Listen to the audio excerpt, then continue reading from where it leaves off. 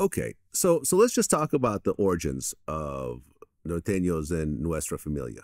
So from what I read, and you can correct me if I'm wrong, uh, members of the Norteños are considered to be foot soldiers of the Nuestra Familia, but being a member of Nuestra Familia does not actually mean that you're a Norteño. Is that right?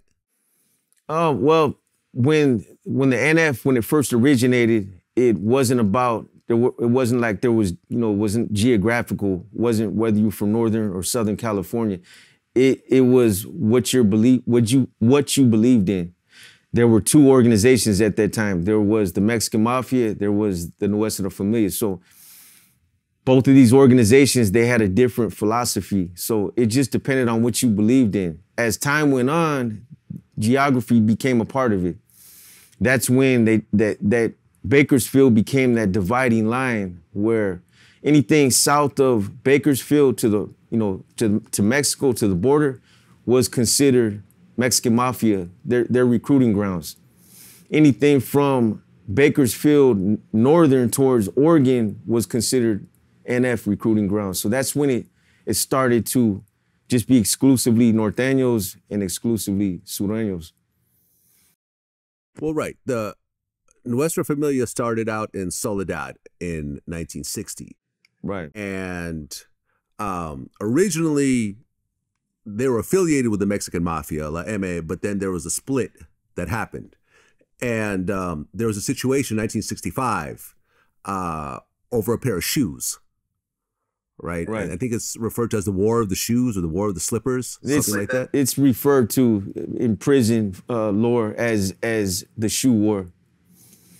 That's the other thing, though. A lot of people seem to think that these two organizations were involved at one time. Like the NF was a part of the Mexican Mafia and they split. That's not how it happened. These guys that formed the NF, these guys were the non-affiliated guys. And they started to get abused by the Mexican Mafia. And that's when they came together as a result of that. And, at first it was just, they were talking in secrecy amongst each other. Nobody wanted to come out and stand up against the Mexican Mafia because they had a fierce reputation back in those days, them and the Aryan Brotherhood. So eventually, these guys that banded together, they decided, you know what, enough's enough. The shoe war was the straw that broke the camel's back. That was like, you know what, fuck these dudes, man, enough's enough. Let's just go ahead and that's when they took a stand against them. Well, right. I mean, that shoe war that started in 1965, they say is the longest running gang war in the state of California. Yeah. Because even to this day in 2023, it's still going. Right now, there's something that's going on. It's called the agreement to end hostilities. So they're not at war no more. The Norteños and the Sureños in all the prisons in California right now they're selling up together. They're walking the yard together. They're out there playing sports. They're backing each other up against other groups out there when they get into a conflict. I never thought I'd ever see the day that would happen. In my era, the war was on, but they have a peace treaty out there right now. In the federal system, though, they're still at war.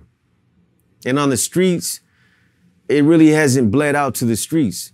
The streets, it's like, they might say that everybody's on that, on that same page, but I wouldn't feel comfortable walking down Whittier Boulevard with the red slingshot on. I'll tell you that right now.